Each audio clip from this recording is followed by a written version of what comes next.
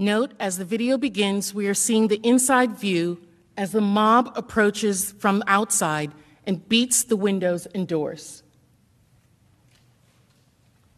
You can see that the rioter first break the window with the wooden beam that you saw previously, and a lone police officer inside responds and begins to spray the first man who enters, but is quickly overwhelmed.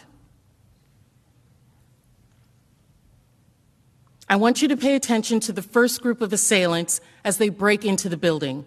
The second man through the window is wearing full tactical body armor and is carrying a baseball bat. Others are carrying riot shields. Among this group are members of the Proud Boys, some of whom, like Dominic Pizzola, who was recently indicted on federal conspiracy charges we will discuss later.